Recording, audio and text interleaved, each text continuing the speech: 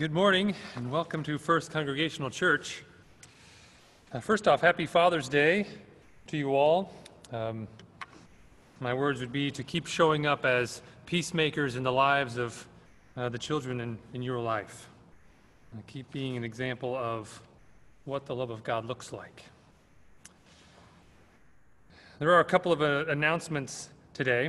But first, if you're joining First Congregational Church for the first time, and especially if you're joining for the first time over Zoom, welcome. We are glad that you are here, and someday soon when we are able to meet together, we will see you then. The bulletin is on the website at fccak.org. It's about halfway down the front of the homepage under This Week in Worship. You can open that up and view it or print it if that's more convenient. The words for the service, especially the unison prayers and things like that, and the hymns will be shared up on your screen when the time comes as well. Your microphone is now muted. During the prayer requests, if you would like to share something for me to read aloud to everyone, please share that in the chat. Also, if you would like to speak during the prayers, just type in the chat that you would like your microphone unmuted, and we'll make sure that happens. Feel free to turn your camera on and off as it is convenient for you. Unfortunately, if you run into technical difficulties, we will not pause the service. If you have persistent problems, though, during the week, if you let myself or the office know, then we can try to work with you to get that worked out. If, by chance, your device is being slow or your internet is just not what it should be, you can always join the service by audio using your phone, either your cell phone or your home phone. For our announcements, today is a church council meeting. We'll start immediately following the service. If you would like to join that meeting, even if you're part of council normally, please, for my own help, type council in the chat after the service ends, so I'll know who to send to that room. Everyone else, if you kind of sit tight for about 30 seconds or so, you'll be randomly assigned to different breakout rooms, so where you can chat and discuss with one another. I will be taking some time off the next 2 weeks. Next week on the 28th, one of my best friends, Reverend Brett Palmer, will be joining via Zoom to preach. He and I graduated seminary together. He serves Freedom's United Church of Christ in Marissa, Illinois. On July 5th, the following week, our very own Eric Johnson will be preaching for us. So we have a couple of good weeks coming up. We also still need liturgists to read scripted parts for those two services. So if that's something that you feel comfortable doing or want to try for maybe the first time, this would be a good opportunity. All of those parts, as I said, are scripted.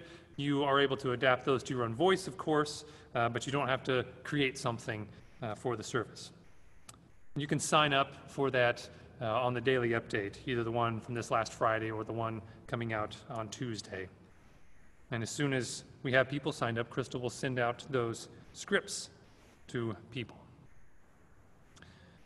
There are a couple of other maybe more long-term events are coming up shortly.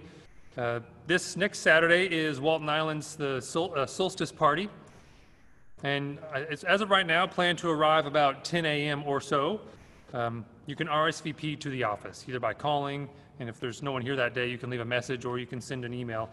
If you need instructions and directions, let the office know, and Crystal will send a map out to you with all those directions. More information will be in the Tuesday update on that as well.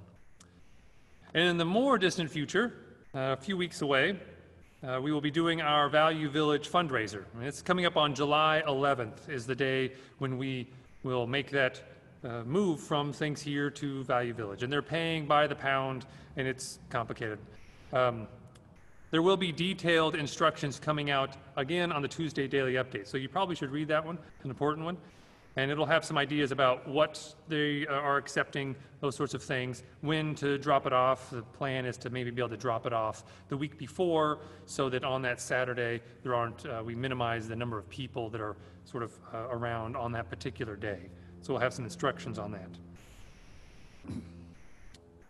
There are a few updates for the church property. We did chip up a lot of trees that we had cut down, dead spruce trees and things like that. So there are 2 big piles of wood chips, and Jim and Amon and I spent a day doing that this last week. So if you need some fresh wood chips at your house or someplace, you are welcome to come get some.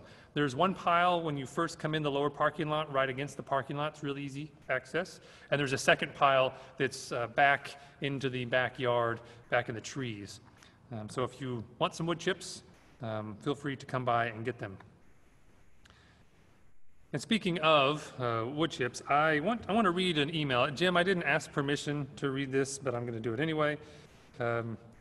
So yesterday I was here picking up some wood chips for a compost pile. I needed some more brown stuff. And I was here, and Jim was here, and he was putting together the raised bed in the top yard. The newest little raised bed section will be right up against the upper parking lot where they push the snow back in those longer spaces. And it's right where that rhubarb plant is, in front of hospice. So Jim had been constructing that, and Crystal and I showed up, and we helped him sort of get it framed up and stabilized. And then we checked out some plants around, and then Crystal and I left. And then I got an email later that evening. It said, Jacob and Crystal, as soon as you left this evening, I was trying to square up the raised bed, and it collapsed on me. The toes of my right foot, to be precise. So I hobbled over to try to catch you before you left, to see if I could get you to help me stand it up again, but I missed you. So I had to undo the end pieces I had put on while you were there and lift it up again by myself. The 45-minute cloudburst did not help. I had to take in all of my electric tools while it was raining, but the raised bed is now together and pretty solid. However, by the time I got that far, I was too tired to try planting it in the ground and start work leveling it. So it is still sitting in the parking lot. The next time I have the opportunity, I will put it in the ground and then arrange the bed and get a load of dirt scheduled. Jim's a trooper with an injured foot. Hopefully he's resting now. Anyway, you should come by and check these new additions out. It's still sitting in the parking lot today, but it should be in the ground and doing something here pretty soon.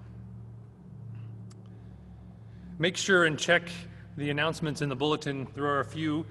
They also give instructions on how to connect throughout the week with our different activities and fellowship activities and programs. So make sure and look at that. Now let our service continue.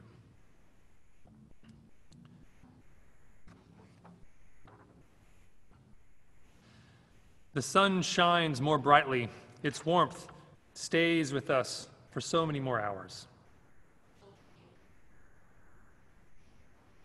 In this new moment, we wonder about the wilderness, hoping God will open our eyes, praying God will make us worthy, wanting to grow with God.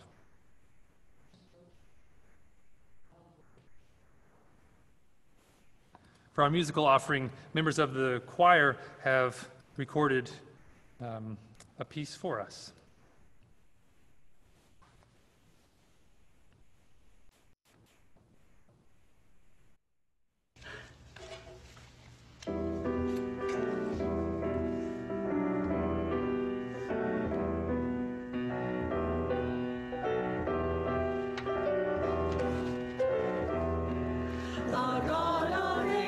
Praise, all praises to his name, who was and is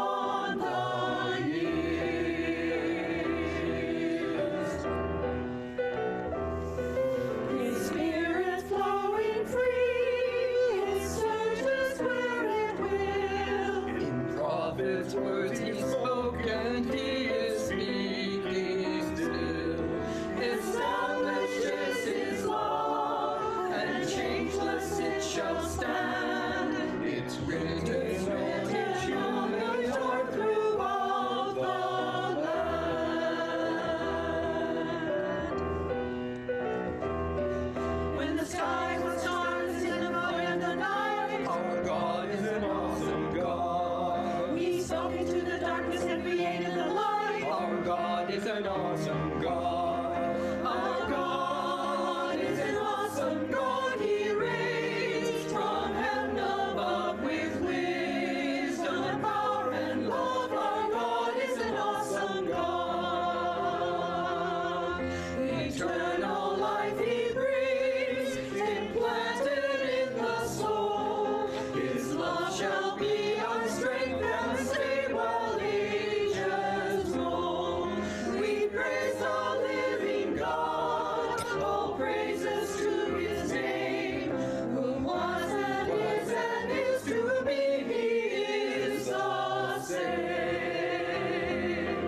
Our God is an awesome God. He reigns from heaven above with wisdom and power and love. Our God is an awesome God. Our God is an awesome God. Our God is an awesome God. Our God is an awesome God.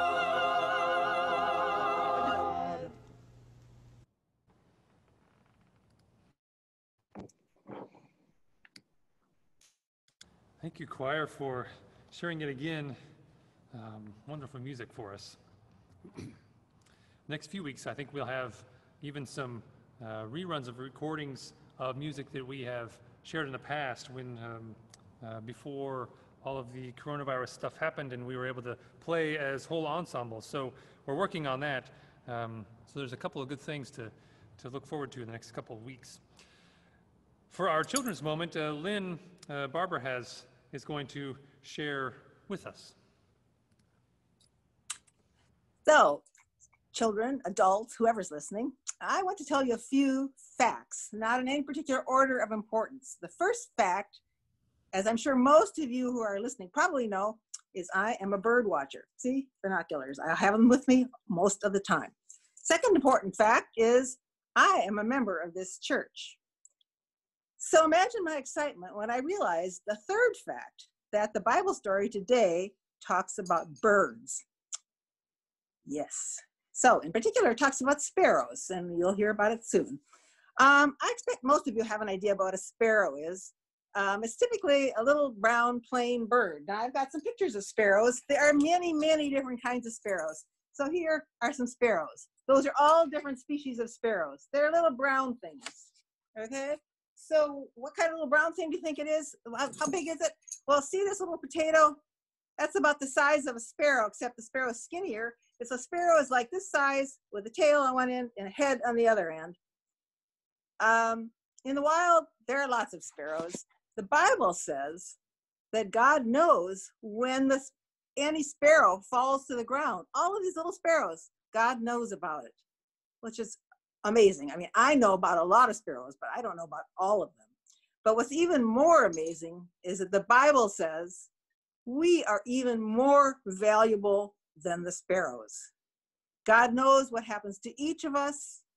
And the most important fact of all the facts is that God values and loves each of us, each of you listening today, and all other people. Very good news. End of story.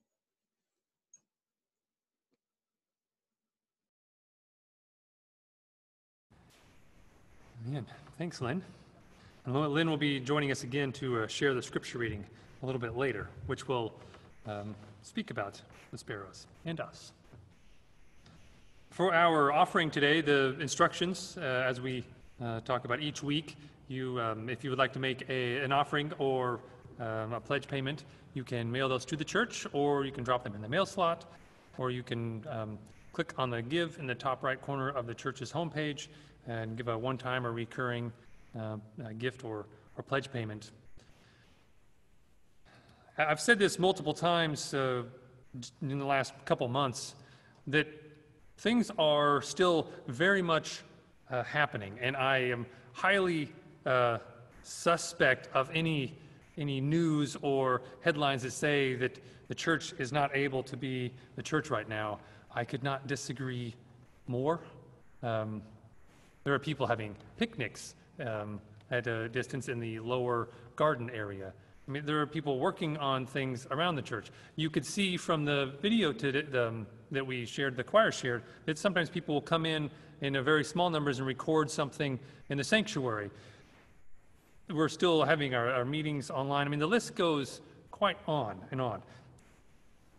So we continue in persistent faith that the church remains, and that we who comprise the body of Christ are not faltered, are not stilted by anything that may shake us, that we persist in the way of Jesus.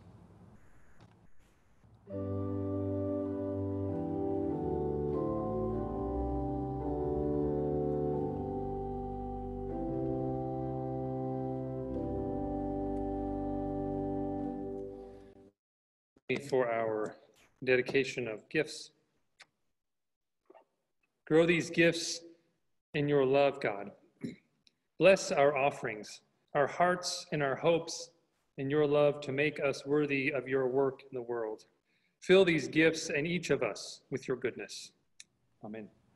And we come in silence, open to the way of Christ among us.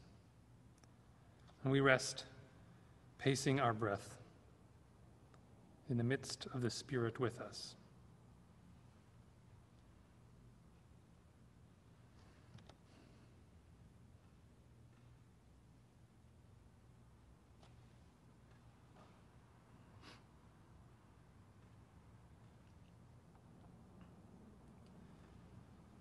You who walk upon our path before we have the words to respond or the eyes to even see, await our reaching, catching up, trying to pace our steps after your sure stride. For along this life of early sprouting and as full of promise as fiddlehead ferns out of damp soil and the cover of shade, we arrive, we await just the right time to step into your way. Through seasons overgrown with cow parsnip, along narrow paths that leave scars on our spirit, we preserve in the knowing that you have felt the burning of harsh words, the itching of missed opportunities, the pain of harm resting heavy on the shoulders. For you await the triumph of days when the sun sets softly upon our skin, when smiles color our face with confidence and the open air fills our lungs with the breath that reminds us of the first breath of life you breathed into the ground that we rest upon. And yet pacing, pressing on, full of trouble and hope, wrapped up in mixed expectations and dread, we find ourselves never far from your shadow of protection and peace. And into your grasp we finally reach. Into your care, O God, we remain, forever following, and the one who taught us to pray.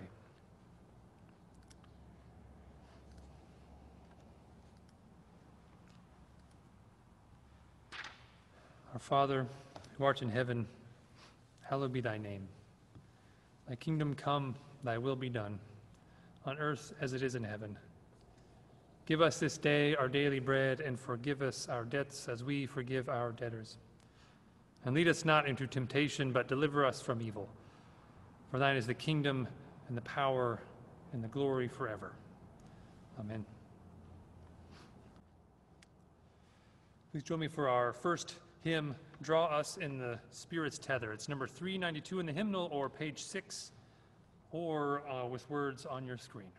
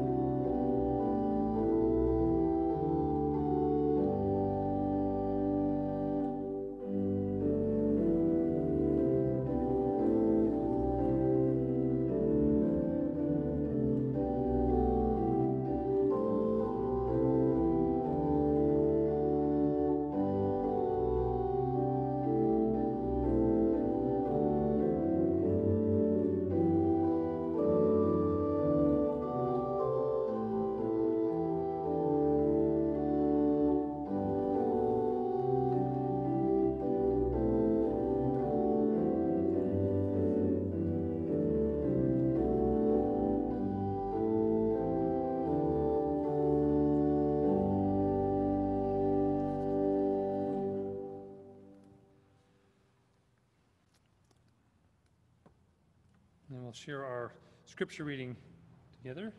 Lynn, you are ready? Okay. The scripture reading is from Matthew chapter 10, verses 24 through 39. A disciple is not above the teacher, nor a slave above the master. It is enough for the disciple to be like the teacher and the slave like the master. If they have called the master of the house Beelzebul, how much more will they malign those of his household? So have no fear of them, for nothing is covered up that will not be uncovered, and nothing secret that will not become known. What I say to you in the dark, tell in the light. And what you hear whispered, proclaim from the housetops. Do not fear those who kill the body but cannot kill the soul. Rather, fear him who can destroy both soul and body in hell. Are not 2 sparrows sold for a penny? Yet not one of them will fall to the ground apart from your Father. And even the hairs of your head are all counted. So do not be afraid. You are of more value than many sparrows. Everyone, therefore, who acknowledges me before others, I also will acknowledge before my Father in heaven. But whoever denies me before others, I will deny before my Father in heaven. Do not think I have come to bring peace to the earth. I have not come to bring peace, but a sword. For I have come to set a man against his father, and a daughter against her mother, and a daughter-in-law against her mother-in-law. And one's foes will be members of one's own household. Whoever loves father or mother more than me is not worthy of me. Whoever loves son or daughter more than me is not worthy of me.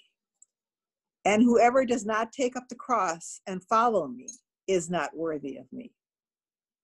Those who find their life will lose it, and those who lose their life for my sake will find it. Hear what the Spirit is saying to the church. There are a few gospel readings that are more, I would say, distressing than that one. But there are also within that reading a number of very familiar phrases or quotes. I'm not sure what that says about the history of the church. This has been a common reading for the church for a long time, especially used as weaponized against people. But there are some very familiar lines talking about hairs counted on our head. There is the reversal of bring not peace, but a sword. There is the familiar quoted phrase from Micah 7 that there will be a disruption to the social order and to familial fabrics, where children and parents will have great discord. The prophetic speaking to the days to come. And there, of course, is maybe the most familiar of all of the quotes in this reading: those who find will lose their life, and those who lose their life into Jesus will find their life. So these quotes are familiar, but they are found in the midst of this real disturbing narrative in Matthew. The whole section of Matthew is not pleasant. It's troubling and difficult to feel good about. I mean, what is the good news if it is primarily disruptive and discomforting? The honest truth is that following Jesus means accepting the suffering and death as part of a life full of resurrection. These two sides are never completely separate, never that far apart, even if we would like them to be. See, even before his death, and of course Matthew speaking back later, Jesus knew that his way was not going to be free of suffering or trouble. And if those who were with him wanted to follow him, that they would not avoid the same. It was never going to be peace like they may have thought. It's never going to be peace as the absence of tension, but a trudge and a creative peace that takes real work and determination and has a price. After all, if Jesus were really the enlightened and affirming nice guy we often insist on imagining, should he not have been able to stay out of trouble? I mean, what incited people to call him such names?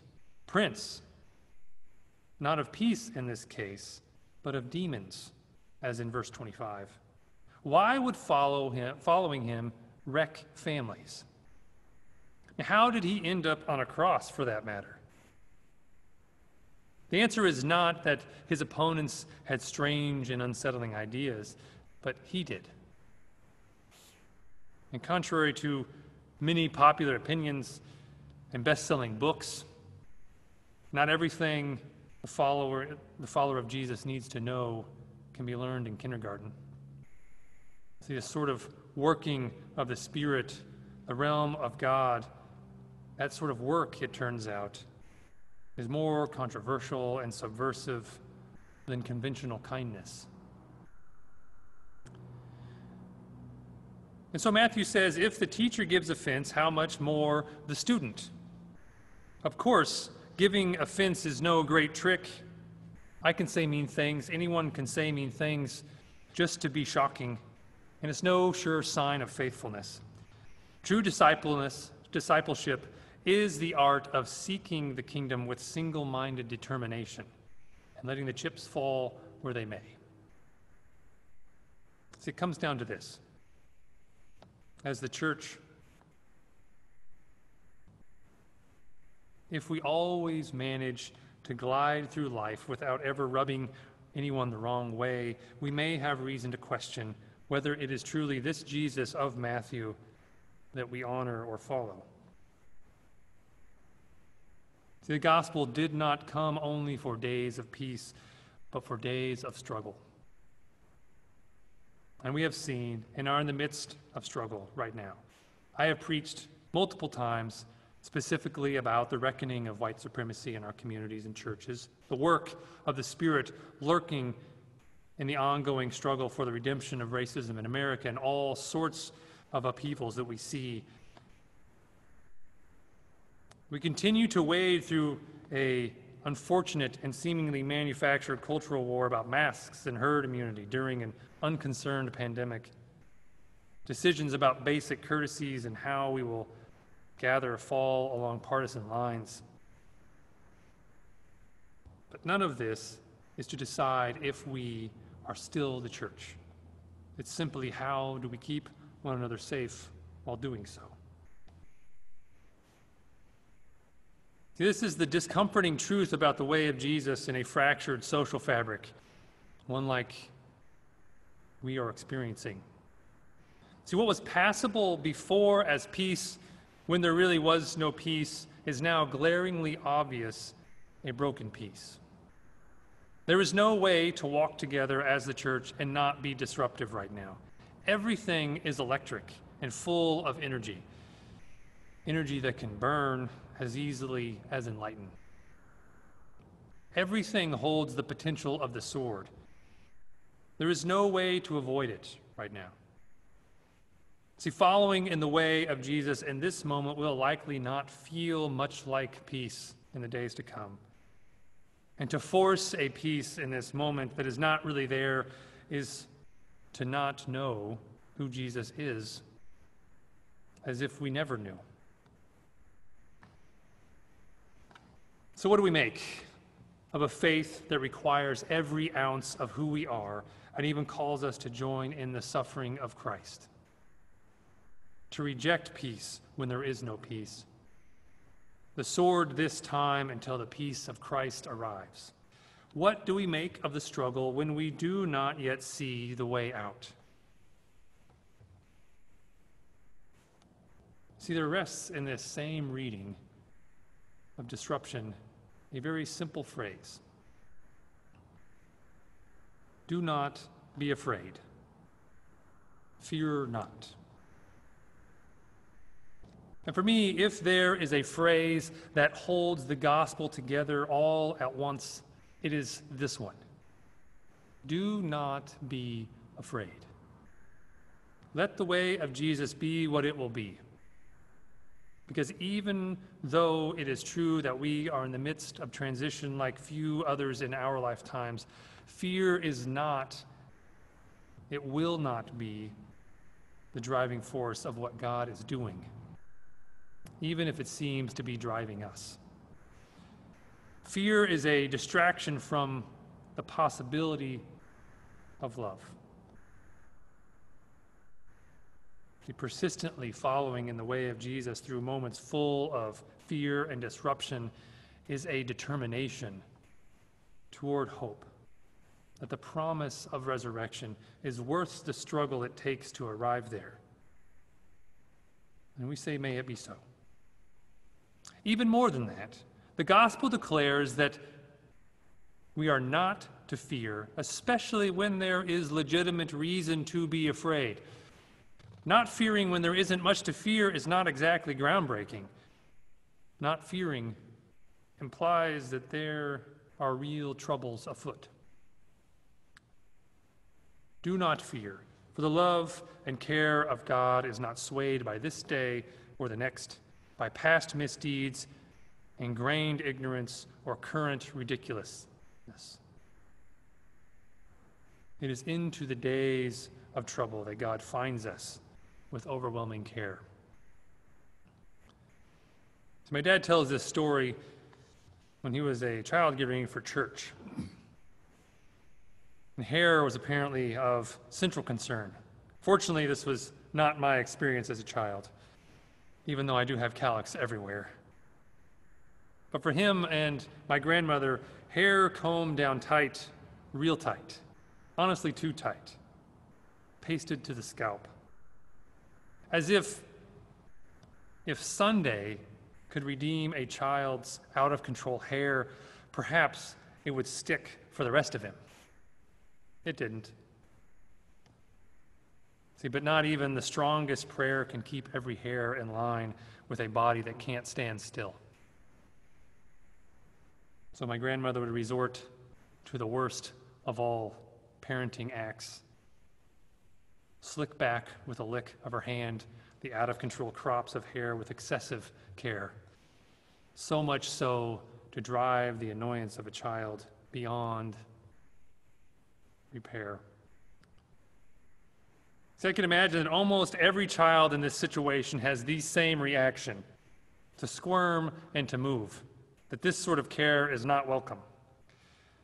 To count all the hairs on our head is beyond even useful. For some of us, it would take a long time. For others of us, it would take less time. To account for every bird as to even know when one falls to the ground is a practice in excessive care and attention that borders on pointless. And yet, in the midst of all the disruption of peace that Jesus is talking about, in the midst of all the social strife and the familial fighting, the villainizing of the good news as evil, even to the point of killing it, what does it mean that God is found in the tedious care of counting hairs and plotting the flight of birds? It means to me that God is not determined by the situation that we are in. The fear that we hold does not control the caring of God for us or for others. The violence of false peace will not deter God's determination of peace. The human cost of discipleship is instead a way into life, losing it to gain it, releasing it to find it. Every hair or just one sparrow, nothing is too great or small to be beyond the scope and care of God. So do not be afraid. Don't count the cost, because you cannot. Either dive into the way of Jesus or don't tread at all. There is no half measure of peace worth finding. Blessed be the peace of Christ, come to live among us.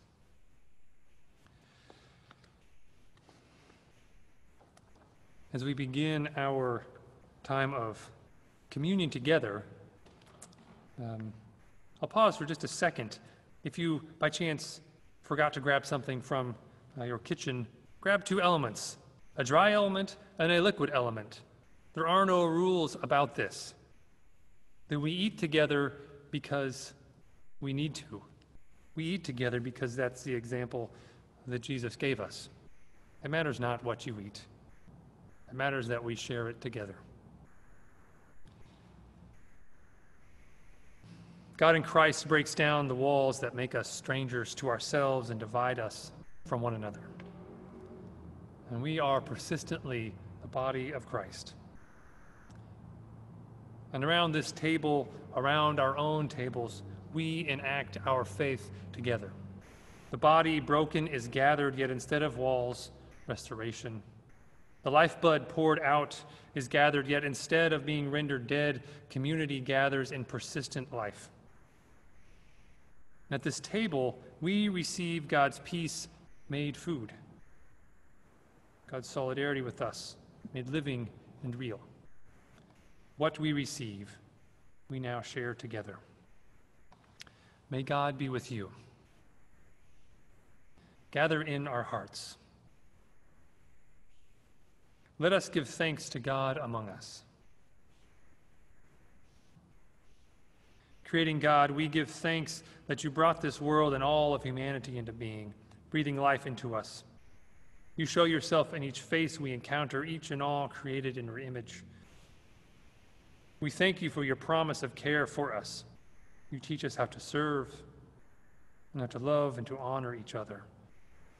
In order to bring us into relationship with you, you sent us prophets and teachers, and we offer thanks that when we ignored your embrace, you persisted in reaching out to us. We thank you for the life and ministry of Jesus. The death and resurrection of Christ taught us, among many things, that nothing, not even death, can separate us from you. And the reflection and celebration that all of our caring brings, in the voices sharing our vision, the proclamations and affirmations of your beloved, gather us, your church, to be living reminders of the depth of love found in your presence among us. And through your Holy Spirit, you breathe through us, gathering us as your church. And we remember the night that Jesus gathered with his friends and disciples. During the meal, he took a loaf of bread and he broke it, and he gave thanks.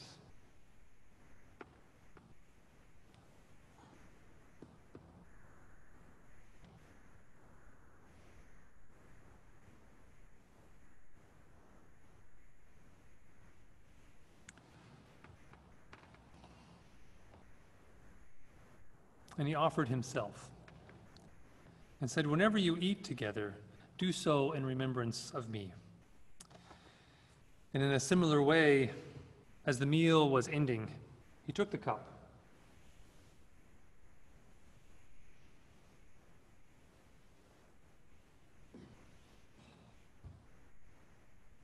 And upon giving thanks, he said, "That this cup is the new covenant, the overflow of life that I bring.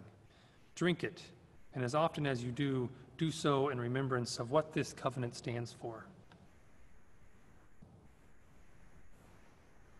So now, leading God, bless those gathered here, together with this bread and cup through the outpouring of your Holy Spirit.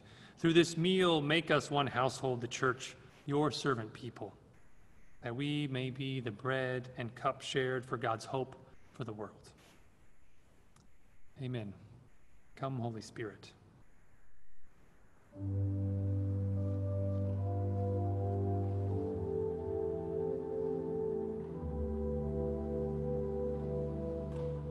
If you would share with me the bread of life shared among friends.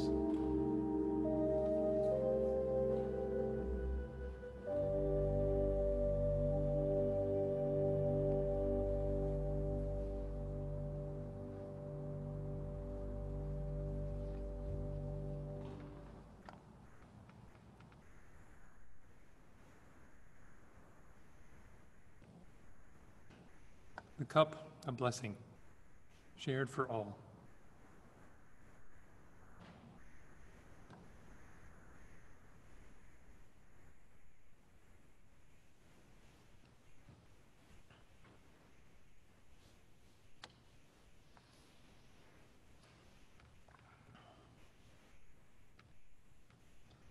You would please join me in our prayer of thanksgiving. God, source of our life, bless with boldness and caress with care. Christ, wisdom of God, bless with boldness and caress with care. Spirit, midwife of new beginnings, bless with boldness and caress with care.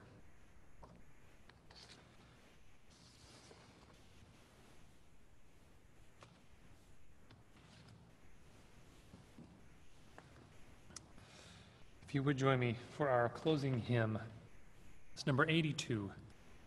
It's on page 7 of your bulletin. His eye is on the sparrow.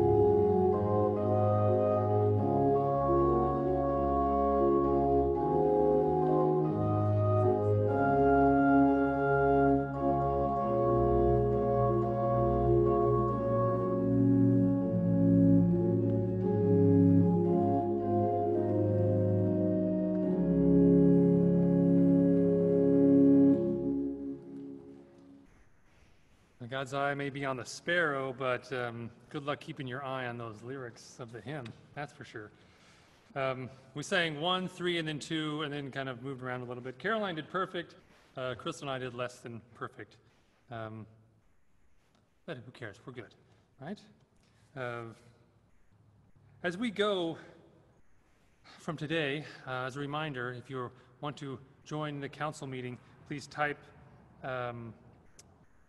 council in the chat to make sure that I get you in the right room. But as you go on with your day today, into a world that seems lacking in all kinds of peace, that seems to not be able to find it anywhere, the care of God is persistent. The care of God is unending. And in that, we will forever be able to say that we fear not. Go in peace.